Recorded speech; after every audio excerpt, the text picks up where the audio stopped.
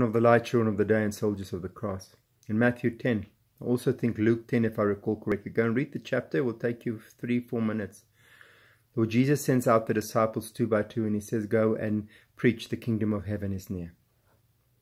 And then he says, when you go, and I paraphrase in my own words, if you go into a city and somebody offers you lodging, kind to you, because you are doing my work, and offer you lodging and a place to stay or food, accept it.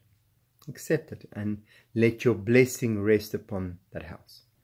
My first question is, how often when you walk in with fellow Christians do you bless them and bless their house? Maybe it's a good habit to learn. But there's a more important point I want to make later on in that same narrative. It says, and if you are not welcome, in other words, those people are not open for the gospel and the teaching and the work of Jesus, let your blessing return to you, for it will not settle on them. Sure. We live in a time where it's so easy to say, oh, bless you, or bless that person, or pray God bless so-and-so. But do you understand that someone needs to be worthy for God's blessing to rest upon them? And it's not your own work. It's not through your own goodness or abilities that you become worthy.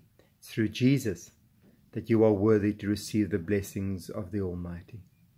It's in relationship and closeness to Him. In Him, you become worthy of God's blessing upon you. And if you are not worthy, God's blessing will not settle upon you. Think about your life and how close you live to Jesus. Keep your eyes fixed on heaven.